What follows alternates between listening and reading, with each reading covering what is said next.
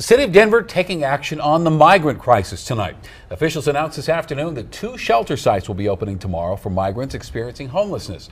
They'll focus on the population who's gathered here in recent weeks near Spear and Zuni. A native of Venezuela, he's been in Denver for 3 months, spending most days at this encampment at Zuni and 27th, hoping for work. I have no child, no responsibility, and it's a little difficult for me to be alone, he said.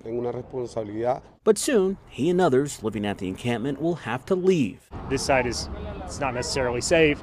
It's not necessarily healthy at this point. John Ewing with Denver Human Services says the city will begin closing the encampment this week and will open 2 new shelters for the migrants on Wednesday. One of the shelters has space for 200 people, another has space for 120 people. The shelters are meant to be a temporary stop for the migrants. 30 days is the length of stay, but again, the goal is not to stay in that shelter. The goal is for us to get you into housing or to get you on your way somewhere else. Ewing says 300 migrants have applied for housing. 95 have either moved in or will soon move into their new homes.